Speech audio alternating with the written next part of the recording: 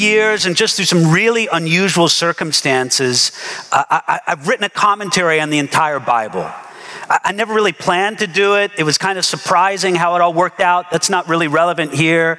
But the bottom line is just this, is that I think that I have a feel for the Bible itself and how the Bible makes a difference in daily life and in our relationship with God. And that's really what I want to talk about tonight. Tonight is going to be a little bit different because my sweet spot, my bread and butter is opening up the Bible and teaching verse by verse through a passage. Listen, that's what I do. But tonight I'm really not going to do that. Tonight I'm going to talk to you about how we can connect with God and God connects with us through the scriptures. The gentleman in that video, I think, spoke something really eloquently.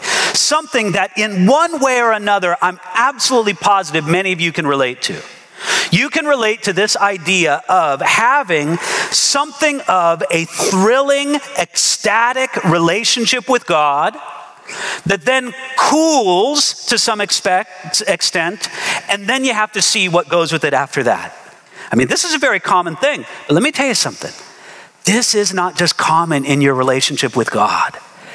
Isn't this in how and man, I'm going to say something and I might regret that I said it, so are we recording this? Because I want plausible deniability if I say something I shouldn't say.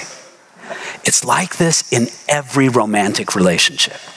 Now, I caution myself about relating our relationship with God with a romantic relationship, because in some ways it's nothing like a romantic relationship, but in other ways it is. So, I mean, God forbid that I would imply that it is a romantic relationship in any ways that it isn't a romantic relationship. But there's some crossover there. There's some crossover.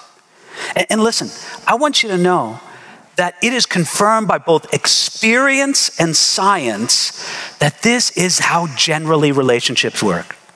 I was talking to a biochemist once, and this guy was a wonderful believer, a university professor, and he was telling me about the biochemical research that goes into understanding what happens in the brain of a man or a woman who falls in love. And literally, certain hormones, certain endorphins are released that put somebody in a thrill stage. They can become what some of us have experienced, and certainly you've seen it in other people, somewhat love-struck, love-sick. They're like on the top of the world. They can't think of anything except this person that they love. You know, everything's about them. Sometimes we associate with just kind of a young love, maybe a junior high or senior high kind of thing. But it goes on even to adult years, this kind of effect. Let me tell you something. There is a biochemical reason for all of that. Now, I know some of it has to do with socialization and culture as well, but there is, this biochemist was telling me, there is a biochemical explanation for that. But this is what they notice, is that they notice that invariably fades. It always does. Biochemically it fades. And then it will transition into a different biochemical release that is more focused on bonding and long-term relationship. This idea of a rush of thrill in relationship followed by a continued on bonding and more established rooted relationship, it has biochemical origins within us. Matter of fact, I see my friend Becky over there. Becky, Dr. Jeff Schloss, Westmont, that's the guy who was telling me all about this. Have you ever heard him do his presentation on this? It's amazing, amazing. Now, here's the tricky part. It's always difficult in the transition from the one stage to the next stage. And you yourself know from maybe personal experience or looking at it from other people, that's where relationships often run aground. The transition from the one stage of the initial rush of relationship to the more established, rooted stage. Listen, not only is that true in personal relationships, romantic relationships between men and women, you know that it's also true in our relationship with God. There is nothing wrong. There's everything right with that thrill of relationship what comes to somebody when they first come to Christ, when they first learn what it is to have a relationship with God, when they first understand that they're forgiven, when they first understand that they're in new relationship with God. Everything right about that. But that stage often doesn't last forever. God never intends it to end, but to develop into something more rooted, more grounded. You're not in sin if you don't feel that same rush of relationship that you once had with the Lord. You're just not. But God intends it to mold into something more lasting and more beneficial for you with, I believe, the occasional rush of relationship renewed from time to time.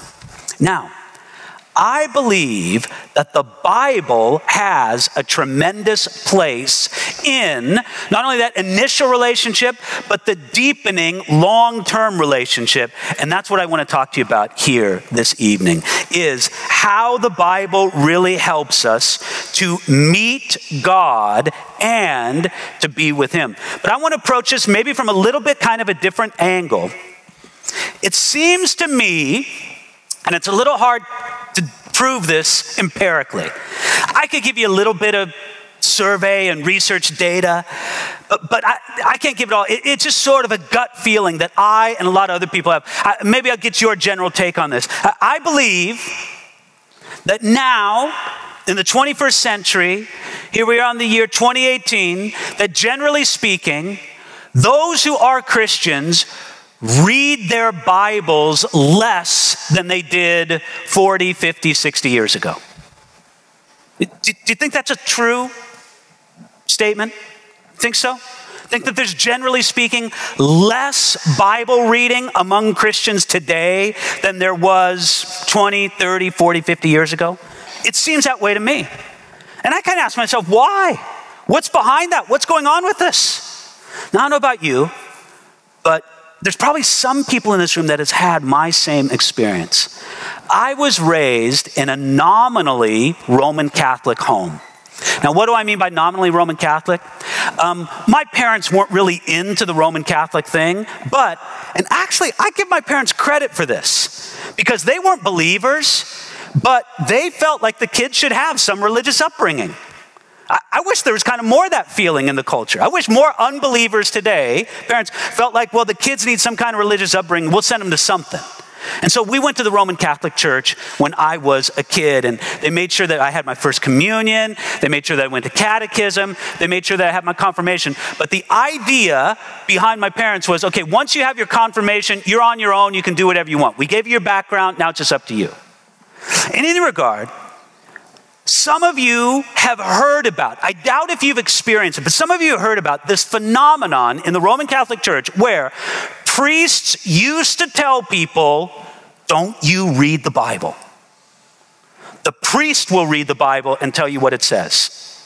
Does anybody, I'm not asking, well, first of all, does anybody personally remember hearing those words? I'd be a little surprised. Was anybody okay, just one, a few, all right.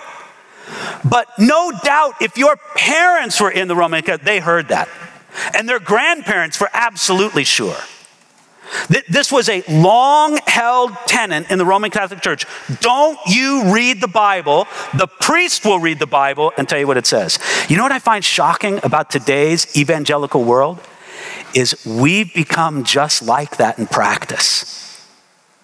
A lot of evangelical young people that I know, and older people as well. I wouldn't say young people, it's just evangelicals, period.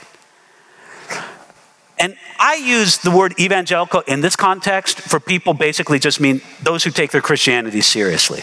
Those who take the Bible seriously and Christianity seriously. I find today that most of them, they want to go to a church where the pastor preaches the Bible. Maybe he doesn't preach it all that good. Maybe he teaches it really good. But they want to go to a church where the pastor preaches the Bible. That's important to them. But do they themselves read their Bible? Maybe yes, maybe no. Isn't that funny? What the Roman Catholics used to tell people as a command, we have embraced by default. I'm not going to read the Bible. I want the pastor to read the Bible and tell me what it says. That's where we're at today. And I think it's kind of an interesting and a shocking thing. So why do people read their Bibles less today than before? And I want you to know, I'm going to give you, and don't worry about it, I'm going to work through this list fairly quickly, but I'm going to give you 12 reasons why, actually 14, because I'm going to give you a pre-reason and a post-reason. But I'm going to give you 12 or 14 reasons why I think people read their Bibles less today than before. But I want you to think through this list. Take notes on it if you want. By the way, I'm deliberately not putting up anything on the screen because I thought, let's just do it old school here tonight, and I'll talk, and hopefully you'll listen. If you want to write something down or take a note on your phone, you'll do that. But here's what I want you to do. I want you to see if you can help me come up with some ideas or reasons that I haven't thought of. Because I'm still working on this list, and I'm going to kind of crowdsource this tonight to see if you guys can help me expand this list even more, okay? So work through the list with me and think if you can give me some reasons that go beyond it. Now, I said a 12-point list. Actually, it's 14 because I'm going to give you a pre-reason and a post-reason. The pre-reason is this. I'm going to completely take it off the table those who think the Bible's worthless. The Bible can't be trusted. That there's really nothing of value in the Bible. That idea is out there, but I'm really not going to consider that seriously. Though, I find it fascinating how our culture embraces that idea. Not long ago, it was in June of this year, I ran across something in my Twitter feed. Now, I don't follow this guy myself, but somebody I follow retweeted it. A fellow named Patton Oswalt. He's an actor. Anybody know this fellow, Patton Oswalt? If he's famous for anything, he was the voice of one of the characters in Ratatouille, that cartoon. I don't know if that was the high point of his acting career or something like that. He's an actor, kind of a smarty pants, and this is something that he tweeted, okay? Listen to this tweet carefully, all right? Here we go. June of this year. Quote, "Dear people citing the Bible, it's a cool book with some wonderful passages, but it also has ghost sex and giants and super babies and demons. It's why we don't make laws based on Game of Thrones, My Little Pony, or Legend of Zelda." 55,000 retweets, 223,000 likes. And what's that all about? Let me read it to you one more time, in case it got by you. "Dear people citing the Bible, it's a cool book with some wonderful passages, but it also has ghost sex and giants and super babies and demons. It's why we don't make laws based on Game of Thrones or My Little Pony or Legend of Zelda." Now, when I read that tweet, you know what my first reaction was? Look, it wasn't outrage. Who is this Patton Oswalt fellow? We must silence this man. Who cares, man? You know what my reaction was? The first thing that came to my mind was the movie Princess Bride. Okay, you remember that guy? What was his name? Vizzini in Princess Bride? You know, the bad guy. Do you guys know this movie? Okay, I mean, I know it's an old movie, but I wasn't old when it came out. Okay, Princess Bride, when he's gonna do the battle of wits with the hero. What's the hero's name in the movie? Wesley, that's right. He's gonna do the battle of wits with Wesley. And he starts off by saying something like this. He goes, "You've heard of Aristotle, Plato, Socrates?" And Wesley says, "Yeah." And he says, "Morons, all of them." That's exactly what Patton Oswalt's doing. Because look, fella, Mr. Tweeter and voice of somebody on Ratatouille. Look, you may think I'm a moron for believing the Bible. Fine, whatever. Maybe I am. You know, I mean, you could have a valid debate about that. But are you going to look me in the eye and say that guys like Augustine, Jerome, Martin Luther King, Isaac Newton, Blaise Pascal, I mean, I could go on and on. These giants of intellect and academia throughout the centuries, you're going to look me square in the eye and say that all these giants who took the Bible seriously, that they're morons and you're the expert? Really? That you could just wave the Bible away saying it's like My Little Pony or Game of Thrones or Prisoner of Zelda. It's just some weird fantasy fairy tale. Again, the Bible has way too much credibility, way too many people of far greater intellect and brilliance than not only me, but any of you as well. And I don't mean that in a demeaning way. But you can't just dismiss it away. That was my first reaction. He's just like that guy who's saying Aristotle, Socrates, Plato, morons, all of them. Here's my second reaction. And I always think this way when I see some smarty pants talk about the Bible like that. I think, okay, then Mr. Voice of Ratatouille there, although he wasn't the main character, some side character in the movie. Mr. Actor and comedian, which I don't know, maybe his work's good, maybe it's not. I don't mean to demean the guy, but just say this. If the Bible is such a primitive, weird fantasy, then why don't you write something better? Go for it. Just write something better. You know, the Bible is by far the best-selling, most read book of all time.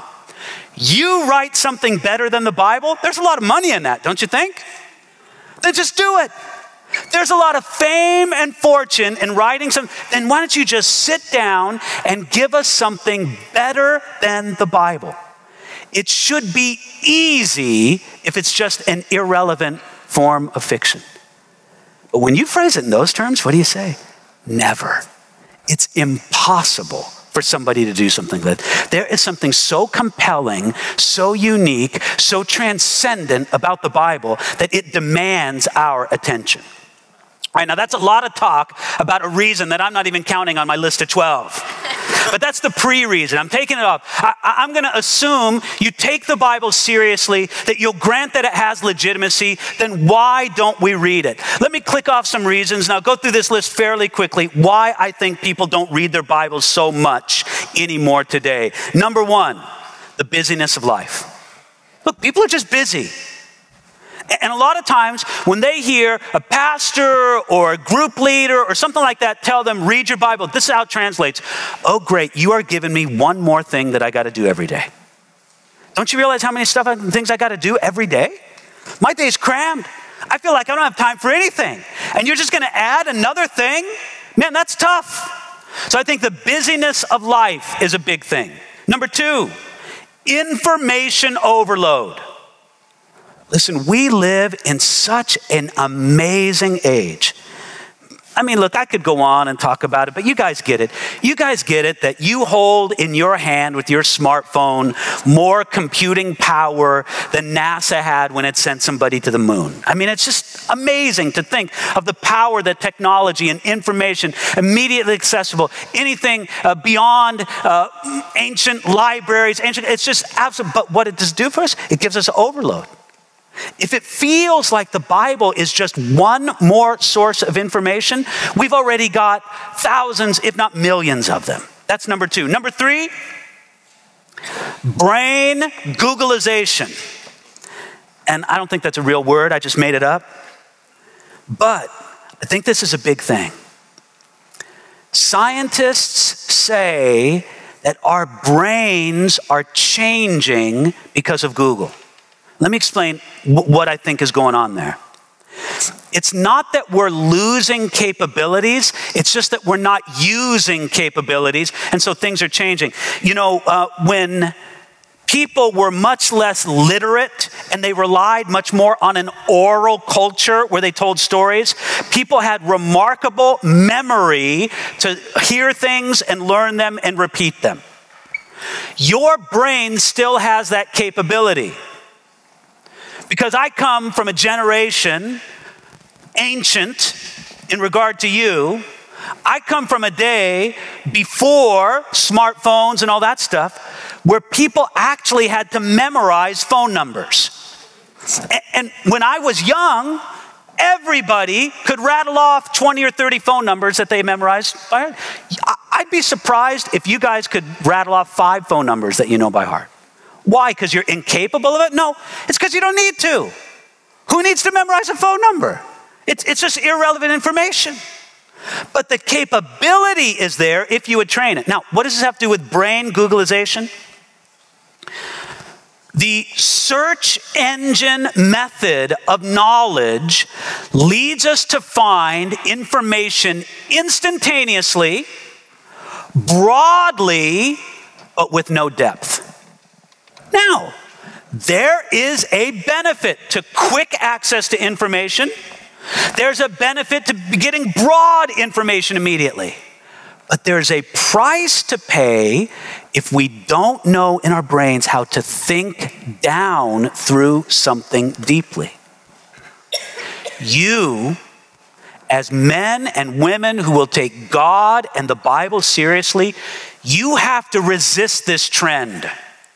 You have to realize that you will have to engage your minds in approaching the Bible in a way that you don't engage it in other things. And you'll just have to say, okay, I got to come to the Bible with a different mentality, one that's willing to think deeply instead of just skate over something quickly. That was number 3. Number 4.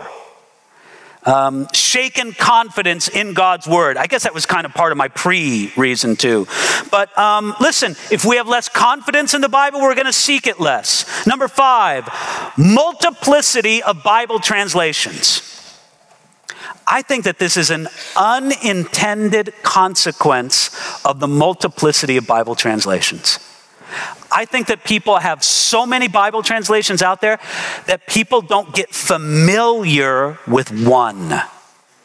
I wish that there could somehow be passed a moratorium in the Christian world where we say, no more Bible translations for 10 years. No more, stop, no more.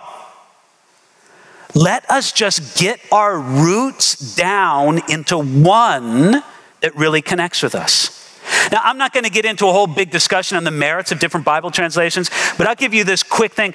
The number 1 qualification for a Bible translation, I'm leaving out the ones that are obviously horrible. The number 1 qualification for a Bible translation, it's the one you'll read.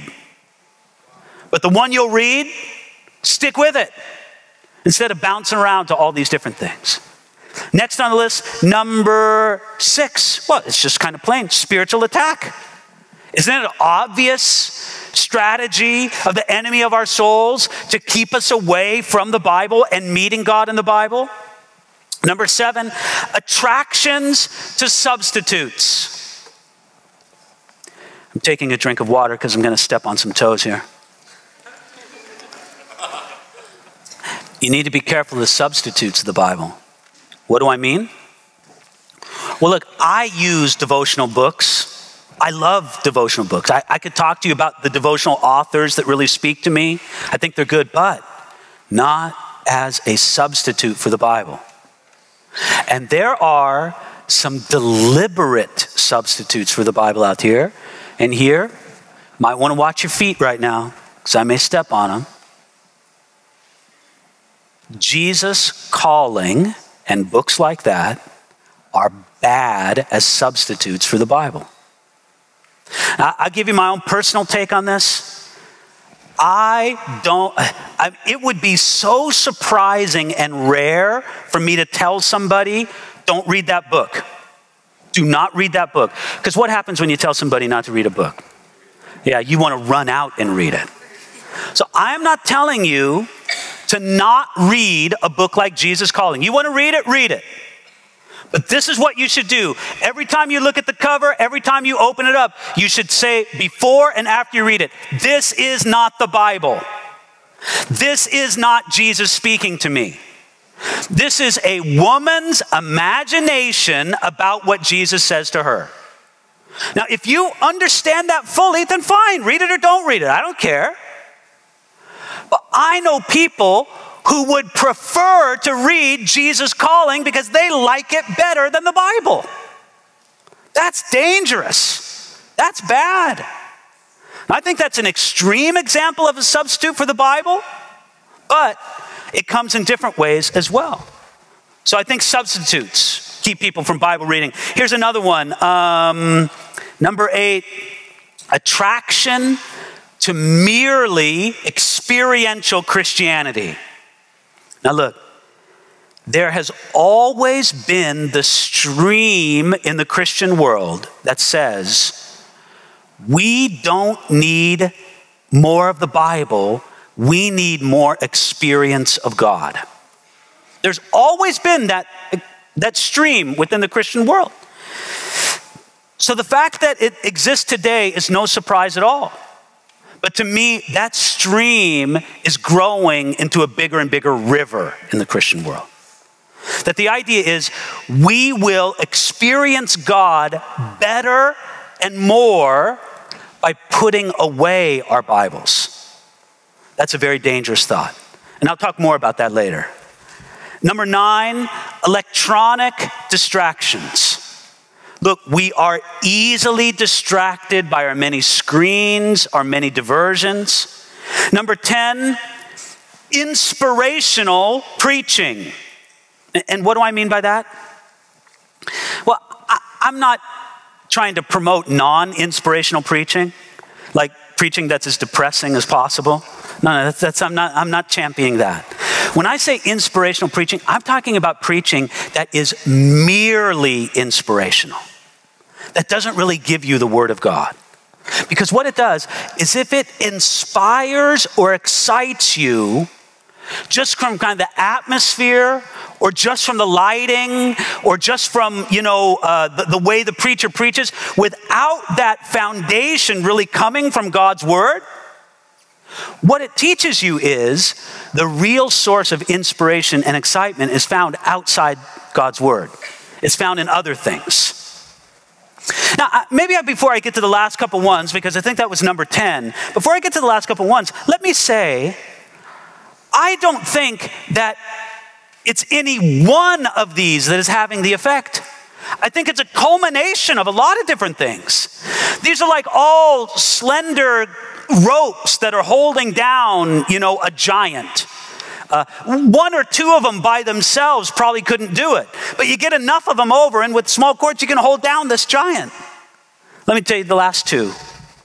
1-year Bible plans. Say, well, David, how can you be against 1-year Bible? I'm not against 1-year Bible plans, except when I am against them. Now, for some of you, and do not raise your hand on this because you might be self-righteous Pharisee if you raise your hand on this. For some of you, the 1-year Bible plans work beautifully. Man, it is just great. There you are every morning, your cup of herbal tea, and your Bible out there, and you got your markers, and you're doing your little Instagram shots of it too, just to let everyone know what a lovely time you have in the Word. And you got your little, you're checking off the boxes, and that, you know what, man, if that's you, praise the Lord. I got nothing to say against it, okay, nothing. But isn't this true? For a lot of people, this is how the 1-year Bible plan works. First week, man, you're charging. Second week, you're behind. Third week, you are so guilt-laden, you don't even want to look at your Bible. Isn't that true how 1-year Bible plans work for a lot of people? So look, if it works for you, I'm not against it. But I think it's an unintended consequence of the guilt that comes into people's lives because they don't keep up with the 1-year Bible reading plan, that they're like, man, I don't want to, it just reminds me how far behind I am every time I crack open a Bible. And then number 12, passive, robotic Bible reading. Bad Bible reading keeps us from reading our Bibles. And that's really what I'm going to talk about mostly in the last part. But here's my little post reason. I had a pre-reason and a post reason. Here's a post reason. It's connected with the last reason. Listen, if your time in the scriptures is not rewarding, how are you going to keep up with it? If you don't have any sense of reward from it, I mean, listen, if every time you cracked open the Bible and read 4 or 5 verses, you had an ecstatic experience in your heart lifting you up to the third heaven, you'd be like, man, I'm doing this all the time. I mean, it would be like, whoa, this is amazing. I can't wait to do it. Now, if your Bible reading feels rarely rewarded, you're not going to do it. how can you make your time in the Bible more rewarding and more effective for you? That's simply what I'm going to talk about. Before I do, though, I rattled off all these reasons why people don't read their Bibles. Can you help me out? Crowdsource this for me. What other reasons are there? Has anybody got any ideas? Okay, hand over here. Yes. Oh, by the way, can somebody write these down for me and give them to me? Because I'm not going to remember after this. So somebody there. Becky, you going to help me out with this? Okay, great. Write this down. Okay, please. I think it really comes down to a misunderstanding of what John 15 talks about abiding in Jesus Christ, staying in him, what that looks like. I went to a pastor's conference and Ken Graves was speaking there, and he said that pastors nowadays are afraid to preach the word of God. So a lot of Christian understanding is the fact that I say the sinner's prayer, I get my eternal check mark, and I'm good, you know. But they don't understand that Christianity, true Christianity, is a relationship with the Lord, abiding in him. So if they're not abiding in the vine, in the true source, they're not getting any substance. So you're saying a superficial Christian life to begin with? Yeah. Yeah. It's more okay. religion than actual relationship. Yeah. Good. It's understanding of the difference. Good. Good. I like it. Yes, ma'am. So first, thank you. I'm a guest here, so this is based on observation. Yes, please. And this is kind of a positive formulation. I think that pulls together some things you said. Yes. Just the leaving off of passing the material text of a family Bible down through generations that people read together. So people are often in different, maybe an e-Bible translation. I know it's wonderful and accessible, but doesn't have that same gathering together and that traditional making space periodically in life and enriching each other's conversation. You know, you're putting your finger on something that I think we as human beings, we are wired for certain rituals.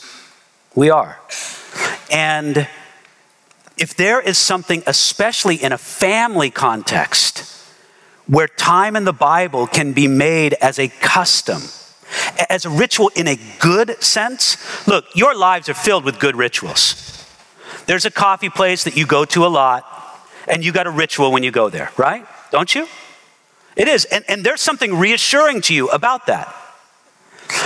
Kind of with the scattered approach that we have, it's just like you say, there's so many other sources, but there's not this kind of centered thing, this time, this place, with these people at this book.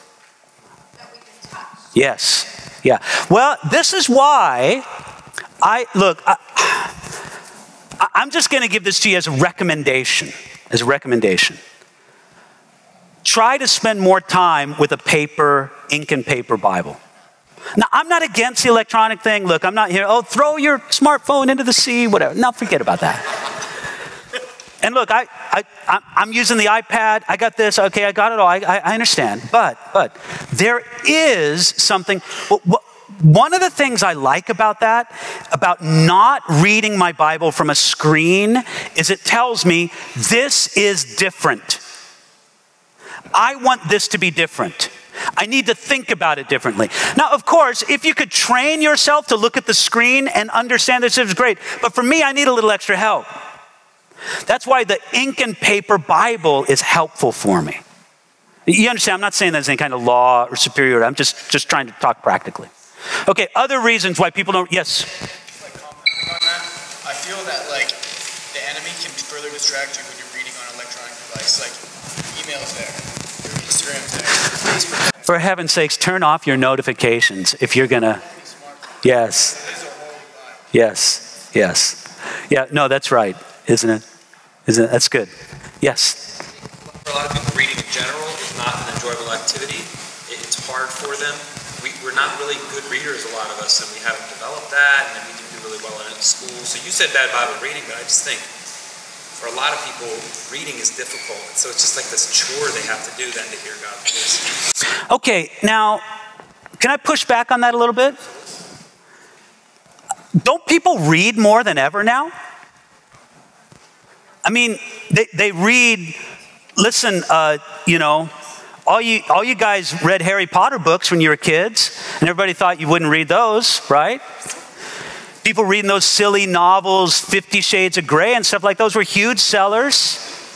Drek comes out all the time, and that's not the title of a book, that's a description in general. And people read that. People are reading texts and things. They're reading in different ways, but they're reading like crazy. But the ability to read well, I think, is like being lost. That's what we have to push against. If you read your Bible poorly, don't be surprised that you don't get anything out of it. Yes, another hand. Going off that, it sounds like people listen to the Bible more than they read it. So I know that people who have to act and listen to the Bible. Do you think that's bad? Okay, what I'm going to argue with is that there's a place for both. Yeah, the audio Bible thing is okay. It's good. Nothing against that. But I think there's a place for both. But I think if you're listening to an audiobook, how much are you actually concentrating on that audiobook? I mean, I hear every now and then people, I get this audiobook, I'm listening to the audiobook when I'm driving to work. But I mean... Okay, well, help me out here. Yeah. Are you concentrating on traffic or I've never even tried this, never. Well, maybe you're concentrating on the book and you're a really bad driver. That could be possible too. That's one of those things that I can never do. Okay, help me out on this. If reading in a regular book, if my comprehension level there is 10, let's just say, for the sake of argument, if that's 10, what is my comprehension level on an audiobook? Do you understand the analogy I'm trying to draw here? What would it be? What would it be? Okay, no. If my reading comprehension on a book is at the level of a 10, how much less is it if I'm doing an audiobook? What do you think? It would depend if you're an audio learner or... Yeah, people are different, aren't they? Okay, for you, what would it be? For me, I'll give it around 7. Okay, 7. What? Half? 5? Go ahead. Yeah, I'm looking at you. Red shirt. Yeah, well, I actually just have a question because how does that not contradict the fact that with the whole listening to preacher, nominal, like if we're talking about listening to the Bible, how does that not contradict that it's an issue to think? No, we're not trying to say listening is bad. We're just saying, does it replace reading? No, so I'm not making it either or. I'm saying it should be a both and. Yeah. Yes. I'm just like, for me, I would say 5, but just like, you're not controlling the pace, right? Right. And I think that's, at least for me, Yeah. the problem.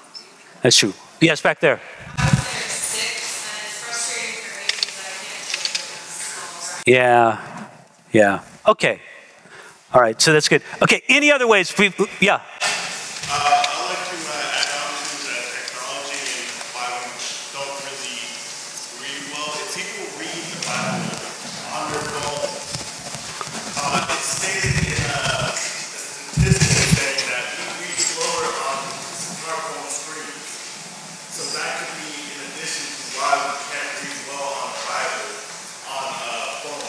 Yeah. And it's much more strain on the eyes as well. All right, well, I want to talk to you for the rest of the time here about how I believe you can read the Bible better and do what I call meet Jesus in his word. This is an idea, a concept that's super meaningful to me. Because look, I have no idea how many hours of my life I've given to studying the Bible. I mean, it's a lot. A lot. I've been teaching the Bible for 40 years. I turned 56 this year, and when I was 16, I still don't know why he did it, but a pastor of a little Calvary Chapel I was going to, the guy asked me if I wanted to start teaching a home Bible study. At first, I thought it was because he thought I was like oh, maybe he saw this aura of like, oh, he's so spiritual, or look at the anointing. I found out later that it was just because it was in another community and he had been teaching that home Bible study and he didn't want to make the drive every week anymore. But here's a 16-year-old kid who was on fire for Jesus and he had a car. So man, do you want to do it? Yeah, sure, I'll do it. So when I was 16, and I can say pretty much, it has been rare to have a month go by since I was 16 that I haven't prepared and taught the Bible. That's not to mention all the other kind of study that I've done. It's not to mention all just the personal devotional reading I've done of the Bible. Now, why? What makes it meaningful? Listen, it's not just that I can talk about the Bible. It's not just so that I can win a Bible trivia contest, which I might not win anyway.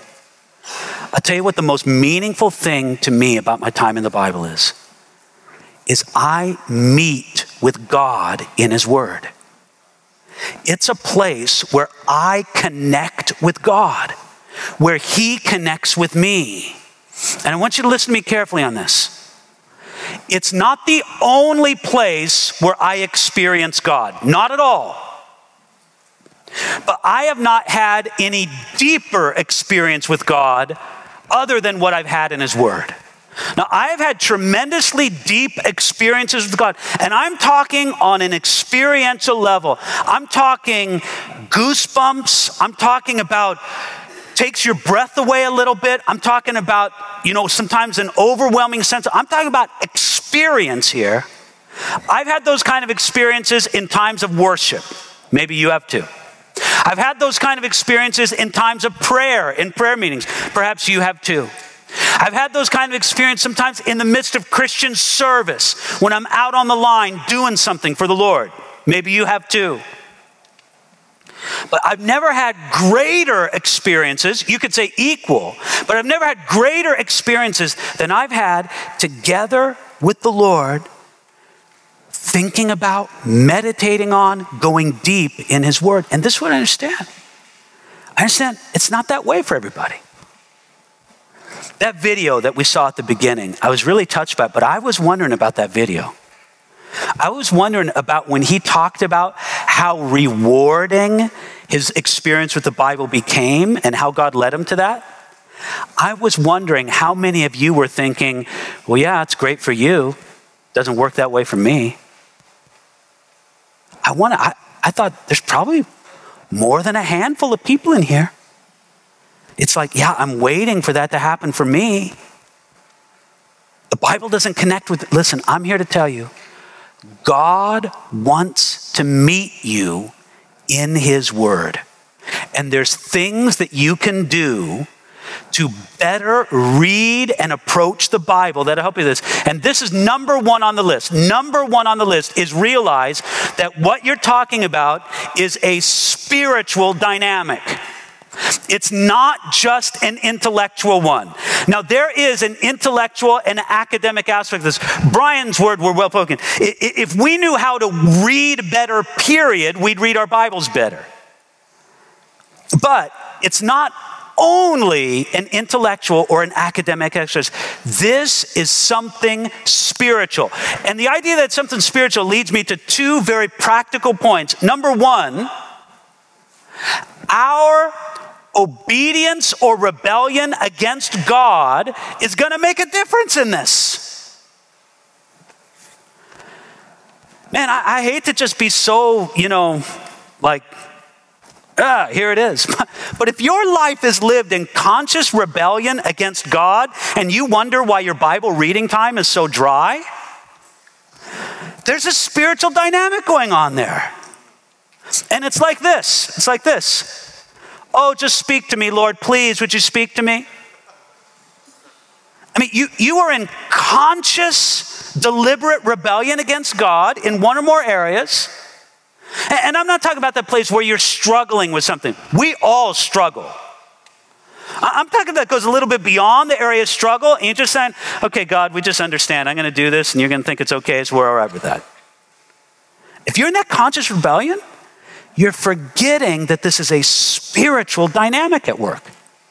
And therefore, our submission to God or lack of submission to God is going to make a difference with this.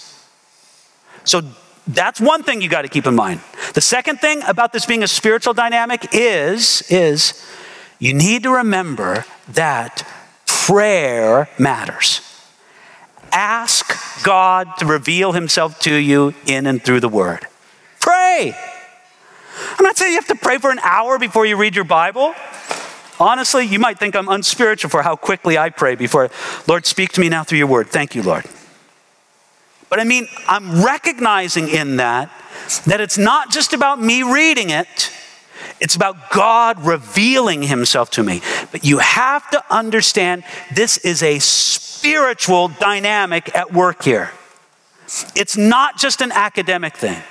Therefore, my submission or lack of it matters, and prayer beforehand matters. Okay, that's the first thing. The second thing comes back to this. Let me give you some practical things you can do to read the Bible better. I'm going to give you one recommendation that when I was young, it changed my life in reading the Bible. And I can't even remember where I got this. I want to say I thought of it on my own because I don't remember anybody telling me, but it could be that somebody told me to do this and I just forgot about it. But because I think it's good, let's just say that I thought of it on my own. Read the Bible, Genesis to Revelation. You don't have to be on a plan. Take the plan if you want it. Don't take it if you don't. Read the Bible, Genesis to Revelation, and have a journal. A journal where you write, not just entering in on a keypad. And this is what you need to do. Are you listening? Write a one-sentence summary of every chapter of the Bible. I've got 2 or 3 of those notebooks in my life. And when I look back, I can't tell you the feeling of just, this is something awesome.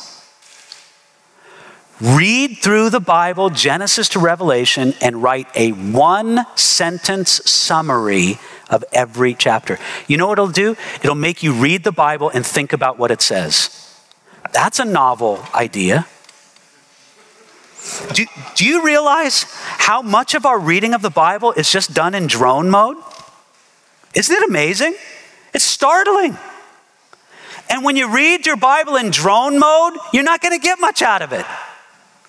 But if you read it thoughtfully, thinking, okay, I'm just going to write a one-sentence summary of this chapter, you will read it paying attention, and it'll do something remarkable in your life. That it might be the single best practical piece of advice I'm going to give you. Let me go on to a second one. Number 2, read the Bible and pray with the words and the ideas that you read in the text. Pray from your Bible reading.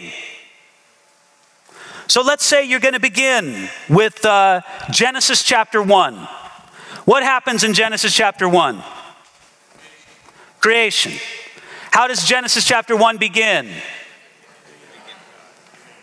Can somebody just say it? In the beginning, God created the heavens and the earth. I'm glad somebody knows it because my 3-year-old grandson has memorized that verse, so I'd be disappointed if nobody here had.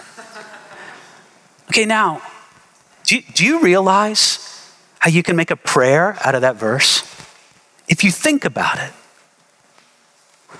Lord, you created the heavens and the earth in the very beginning.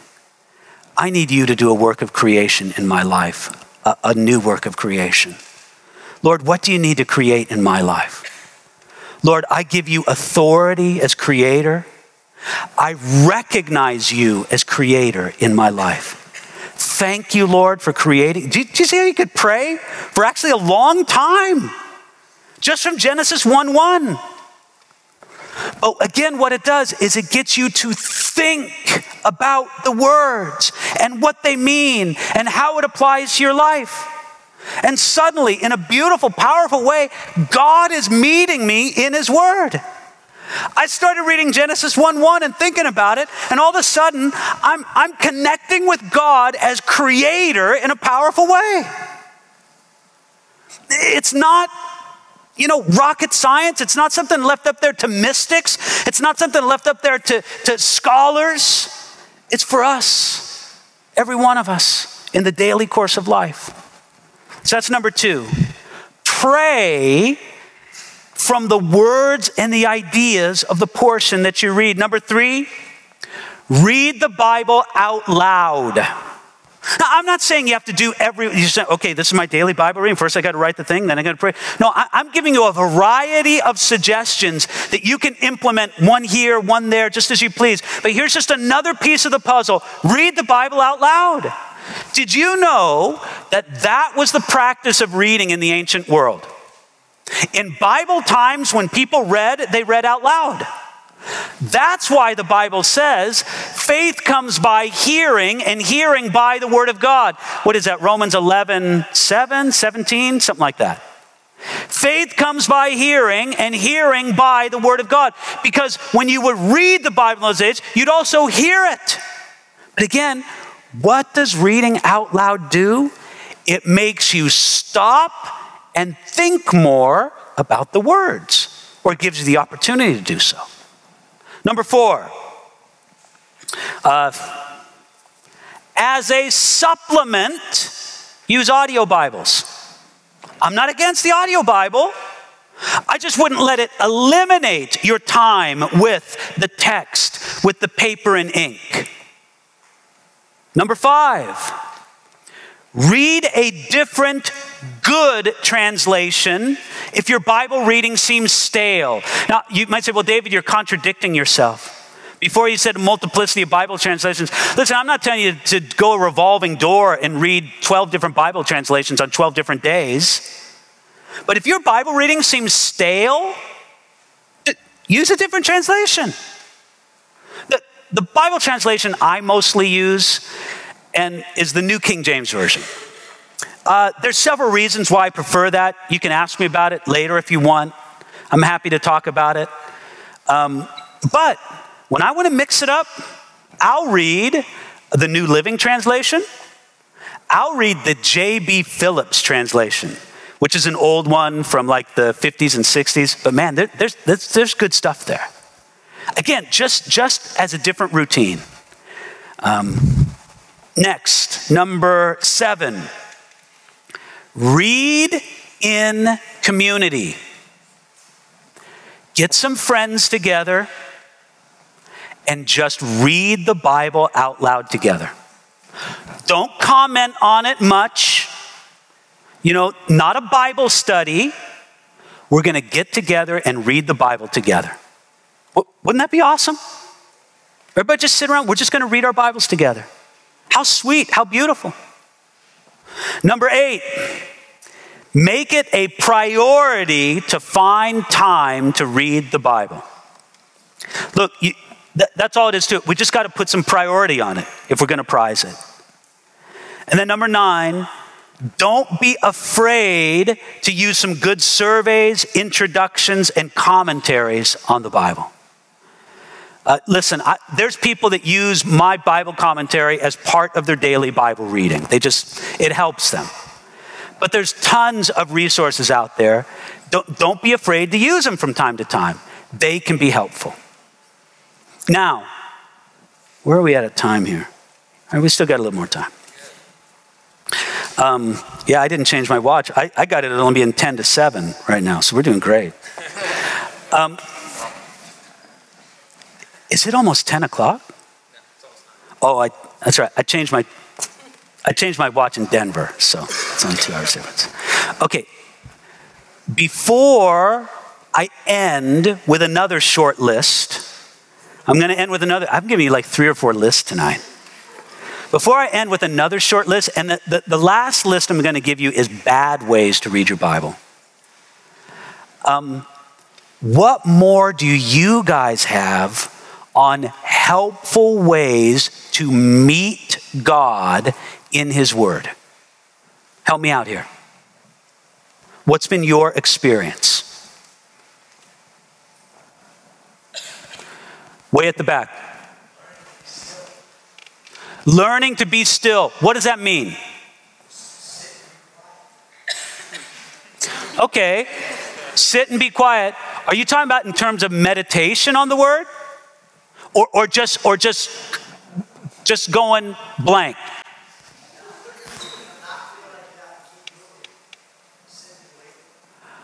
Okay. Yeah. Yeah, even, I mean, just physically. You know, there's something to, look, I'm happy for people to read the Bible whenever they can, on the go, as it were. But don't miss the value of just sitting down and putting your attention purely on the text. I mean, seriously, even if it was for only 10 minutes, it would be of great value. Tremendous value. Okay, what more? Yes, over here. Memorizing. Have you found any kind of thing effective in Bible memorization? I've found a few things in particular. Like methods, are you talking about? Well, whatever. Just going through it. I've actually been personally going through something every morning. And just as I go through it every morning, something new just pops out to me. God really speaks to me through a different section of it. Yeah. What I would do to help myself memorize certain passages of scriptures is I would write down a verse on a 3x5 card or a little card in the morning in my devotional time, and then I would just keep that card with me all throughout the day, and I would just take it out and look at it and memorize it and do it again, and then usually by the end of the day I'd memorized it. But things like that, this is really helpful. Although I would say this, memorization with a view to meditation. To give an extreme example of the opposite, there are many Muslims who have memorized large portions of the Quran, but it's entirely by rote. It's entirely just by the sounds it makes. It's like their minds are on automatic pilot when it comes to what the words actually mean. So memorization is amazing, but memorization with a view to meditation upon it. Yes, hand right here.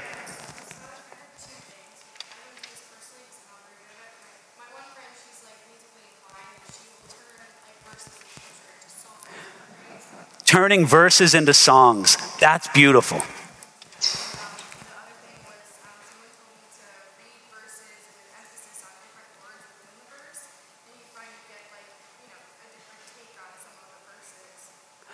I'm sorry, different word. Oh, keying on different words in the verse.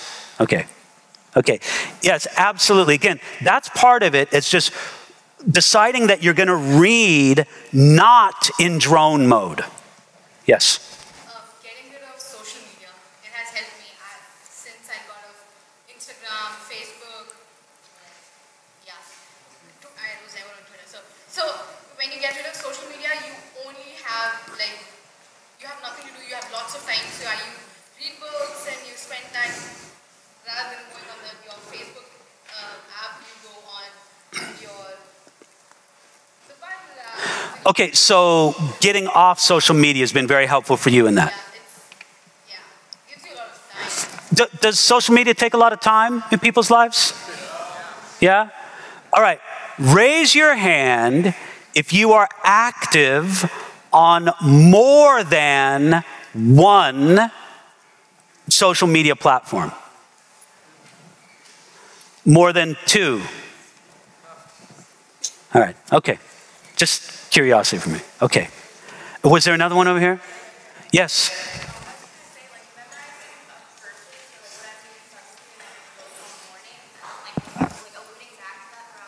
Yes.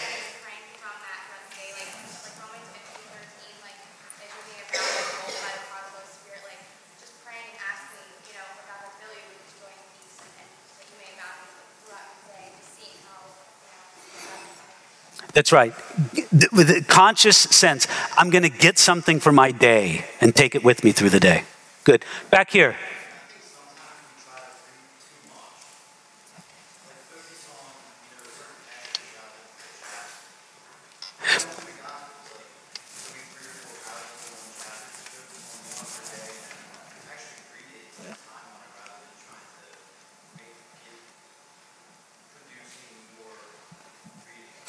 Yeah, like you got to check a box and do so much. Again, I'm throwing a lot of things out there, and I think different things will connect with you at different times and different seasons in your walk with God. But let me tell you one approach to Bible reading that's been beneficial for me is to read until God speaks to me about something, and then not reading further. Whoa, okay, God's speaking to me about this. All right, let's drill down on this. And so it's not like, okay, I have to read 3 chapters today. After the first half chapter, God was really speaking to me about something. Okay, well, I'm just going to stop here and let him speak. Lord, what do you have to show me about this? What are you dealing with this in my life? But then sometimes if I'm reading and I'm not feeling like the Lord's speaking, then either I should keep reading or reassess how I'm reading. But no, I like that. Sometimes we just try to read too much. Yes, right here. For me, like the first time I was ever able to have a consistent experience reading was when I took a group of friends who were similar age and similar place with me, and we read through a book in study. Yeah. So just going through it with your friends, like saying, we're going to study this book together. We got a study plan together, and we were all in a similar place of life, just entering college, and it was doing it together, doing it in community. Yeah, I think that's great. Yes, back here.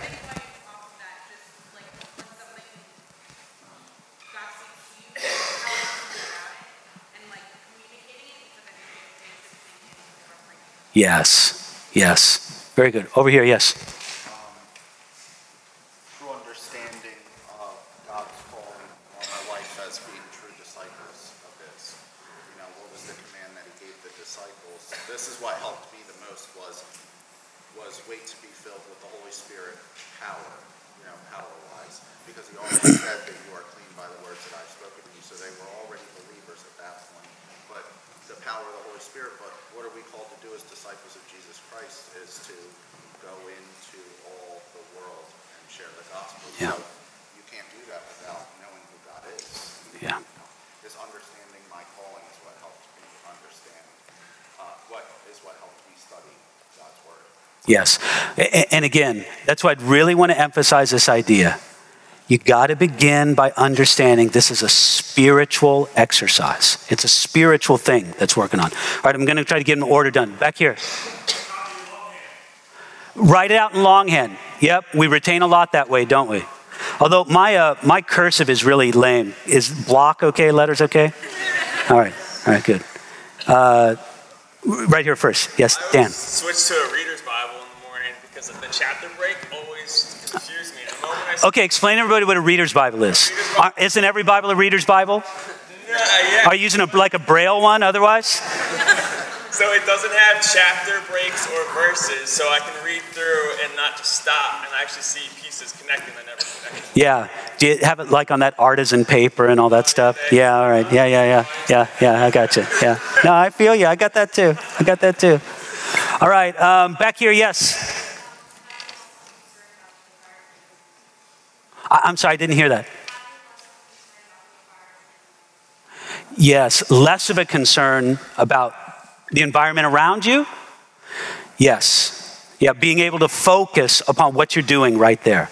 Now look, this is part of a disadvantage for you all. You all are growing up in a mental environment where focus isn't important. Because you can touch on something and move to something else, and you just kind of move from thing to thing real quick. Now look, I'm not speaking ill of that. There's some advantage, there's some pluses to that.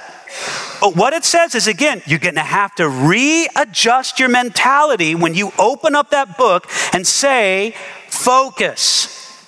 Shut out everything else here. I'm going to drill deep down now. And you know what? I was just going to say, you can do it. You can do it. You can live in the midst of the culture that says you don't have to focus on anything and say, no, I am going to focus on this. And God will meet you in His word. Yes? I couldn't hear it. I don't know if she said it, but just putting your phone somewhere else away from you. Yeah. Did you say that? Yeah. Well, not exactly, but yeah, that's kind of the environment. Physically getting it away, because even if it's not buzzing, I'll get tempted to type Eagles into Google or something. Seriously, right in the middle of my Bible reading. So to physically put it away from me So that even if I start to go for it, oh, it's not there, I go back to reading my Bible. I went over to a guy's house and he had this little box. I mean, it looked like an ice cream maker or something almost, but it had a lid on it. And you put something in there and you punch in the numbers and it will not open for however long you tell it to. So when he was doing his Bible study time, he would put it in there and he could not get to his phone for the next, half hour, whatever it was that he punched in there. I thought, man, that's pretty hardcore, but yeah, that's like, it's like a safe, that you can't crack. All right, we'll just take a couple more. Back there, yes.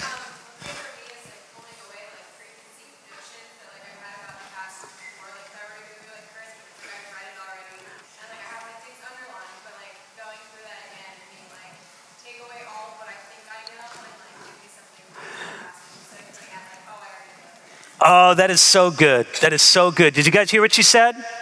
Basically what she said is our preconceived notions.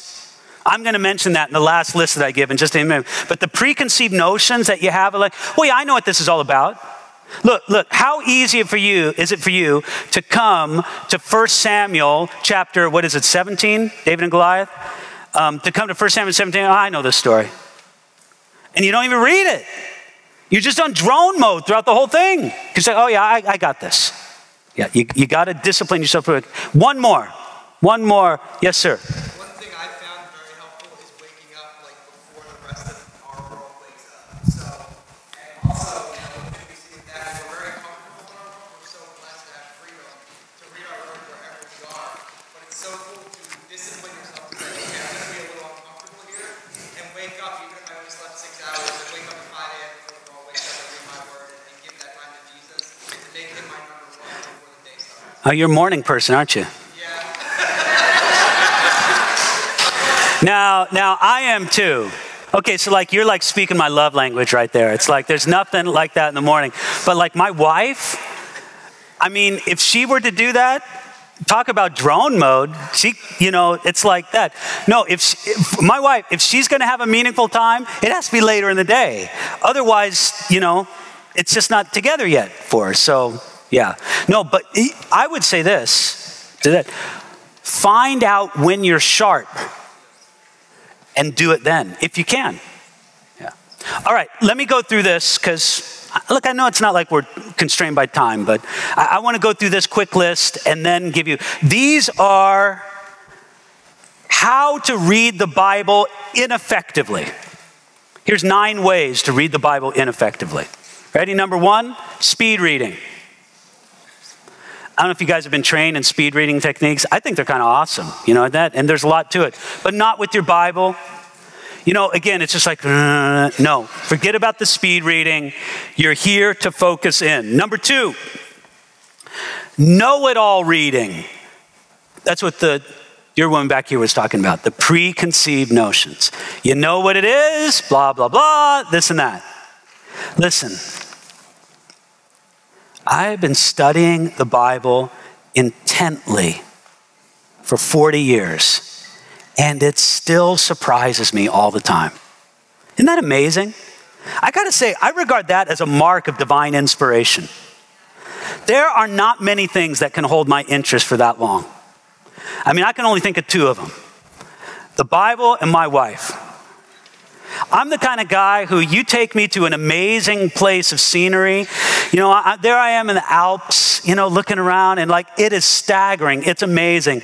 And I look at it for about 10 minutes. I go, all right, man, great, good. What's next? Because look, I saw it. There it is. I mean, okay, how long am I supposed to look at that? I saw it. Cool, let's move on.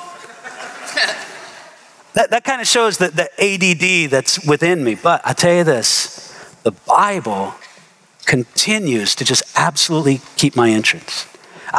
You need to put away those preconceived notions. If you like to mark up your Bible, I think that's awesome. But you might want to do your Bible reading in a Bible you haven't marked up yet. Okay, number 3, fortune cookie reading. What's fortune cookie reading? It's where you open up the book and just go, And what you do is you just treat the Bible like it's a collection of fortune cookies. Man, listen, there is a book of fortune cookies in the Bible. What do we call it? Proverbs. Other than that, everything has a context. And actually, there's some sections of Proverbs that have context. But anyway, read it in its context. Get it. And I'm not saying that God can't surprise you with a boom verse every once in a while, for sure. But your general reading, stay away from just like, oh, this and this. And no, really read stuff in context. Number 4, magic 8-ball reading. You guys know what am I dating myself with the do you guys know what the magic 8-ball is? Yeah? Has anybody actually seen a magic 8-ball, or you just know about it? They're awesome if you ever seen one. But the magic 8-ball is a thing you look to for guidance, right? And so really, you're just reading the Bible like it's a Ouija board. Like, okay, tell me what to do. Tell me what to do. Should I go after this girl or not? Should I go after this girl? Okay, I'm going to read, Leviticus chapter 4. Is this the one for me or not? It's all about sacrificing a goat or something. You're like, I don't get it, Lord. What is it? Listen, don't come like demanding to know some specific thing from God in guidance for your life. Draw near to him and he'll guide you. That's it. Just draw near to him and he'll guide you. Stay away from the magic 8-ball reading. Number 5, absent-minded reading. Or you could call that eyeball reading. I've been referring to that as drone mode. Isn't it humbling how you can read your Bible and then 5 minutes later you ask yourself, what did I read? And I have no idea what I just read. Come on, that's not just me, is it? Okay, but really, if we're doing that, I hope you sense there's not the slightest bit of condemnation here. But what I'm saying is, if I'm doing that, should I be surprised that my Bible reading feels unrewarding? It's just, okay, well, no wonder. I'm reading it like that. Okay, next. Da Vinci Code reading.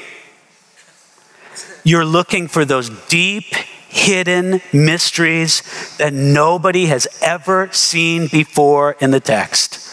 You're drawing this and this and this, and it looks like the wall of a conspiracy theory guy with threads all over the place going this.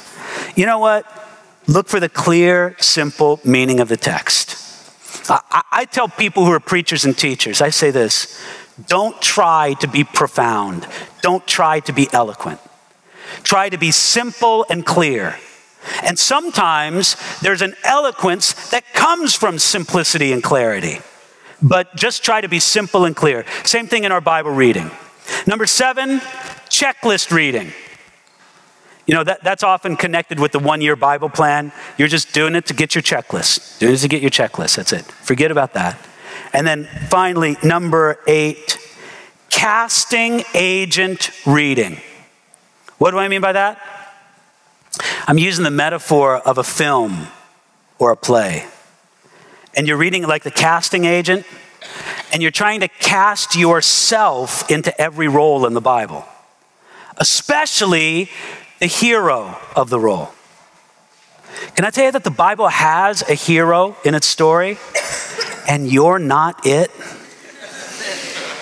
Now, I'm not saying you're not in the Bible. Oh, you're in there. You're just not the hero. You're the one who needs help. You're the one that God draws near to. We're the ones that God rescues. We're the ones that he lifts up. But Jesus is the hero of the Bible story. And we always read it with that in mind. So don't read it like the casting agent looking to cast yourself into the hero role every time.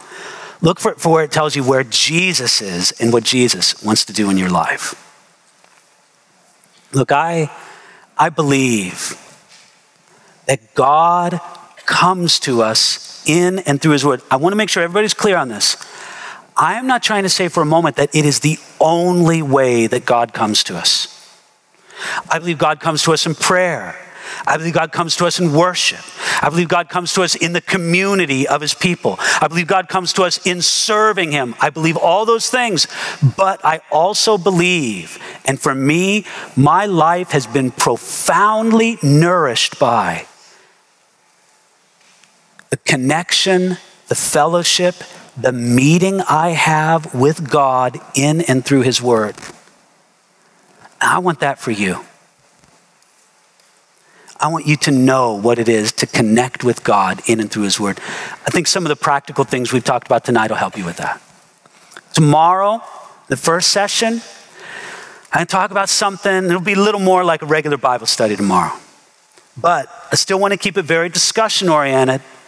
I want to talk to you about something that I think is so profound and important. I talked about identity. And that's tomorrow. Any more comments or questions upon tonight? Yes. I feel like something that's really helped me recently. Yes. What you say about the Proverbs, like with fortune cookies, is like every morning I started reading the proverb of the day. Yeah. One proverb or a chapter? Chapter of the proverb. Yeah. Of the day. Yeah, you match it up with the day of the month. Yeah. Yeah, that's an awesome way to do it. That's really helpful. Yeah. Carry me through the day. I'll tell you guys, look, I read the whole Bible, study the whole Bible, but I spend most my devotional time in the Psalms. There is something so profound and deep and connecting with me in and through the Psalms. I find such nourishment for my soul in that.